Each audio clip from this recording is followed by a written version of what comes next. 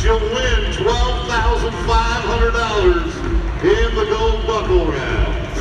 Here we go, Tammy Fischer, the blind bomber, the 6-time NFR qualifier. We want to win $60,000, boys, in 5 rounds one time in Vegas.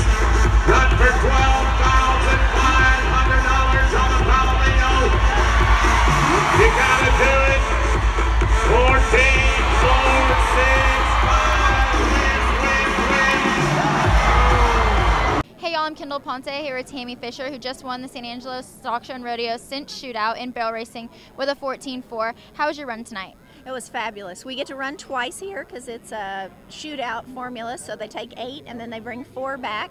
I ran a 14.3 and then came back and ran a 14.4, so it was really good. What do you think was different between your 2 rides going back to back? How does your horse do with that short turnover? You know, they're a little bit winded the second time, just like you running 2 races in a row, and so, but they get that adrenaline rush, and she did really good. Coming against these walls, the main thing is to leave the barrels up because it's such a tight, short little pattern, but I was pleased. And tell us a little bit about your horse, her name, how old? Her name is Ziva. She's a Palomina, and so she's yellow, blonde hair.